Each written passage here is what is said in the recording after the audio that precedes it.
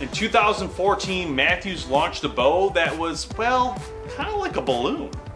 Kind of like the movie Up. So here we are, 2014. No, I'm just kidding. It's 2022. But in 2014, this bow was launched by Mathews. This, ladies and gentlemen, is the HELIM. Super light bow at 3.5 pounds. And this bow feels less than 3.5, even though they claim 3.5. But as you can see, the honeycomb riser was in effect during this time. They had this focus grip, which I love the focus grip, and I wish Mathews would bring it back, because to me, this was one of the coolest grips they ever did. It feels so nice. It's got indentations. It feels really good. Now, obviously, they went to a split limb, dual cam design. This is still a solo cam bow, and it's very small. So let's talk about the specs real quick of the bow.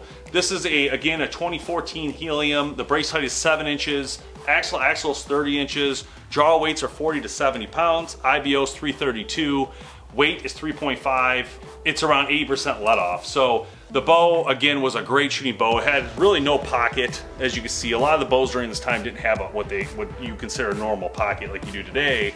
Harmonic dampers built in. This is a great shooting bow, guys. If you owned a HELIM, I just recommend keeping it, because this is a really, really cool bow. Anyhow, let's shoot through the chronograph, shoot it a little bit, and then we'll talk about it. All right, guys, HELIM, Mathews HELIM, 2960. Yeah, 2960, 350 grain arrow. 278. Oh, that's really nice.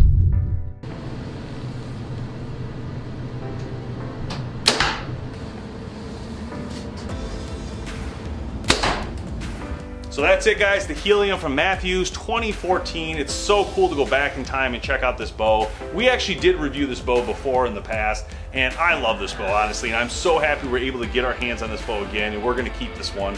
I wanna have it around for a lot longer. Again, great job by Mathews back in 2014, and I hope that they can relook at some of these things, because honestly, the single limb design is so narrow. I just love it. I think it really changes the game. Maybe everybody should have just one that's like this, that's really cool. And to be honest, if they sent this out today, I think people would buy it in a heartbeat, because it is a really, really nice bow. Thanks for watching. We'll see you next time on BowHunterPlanet.com.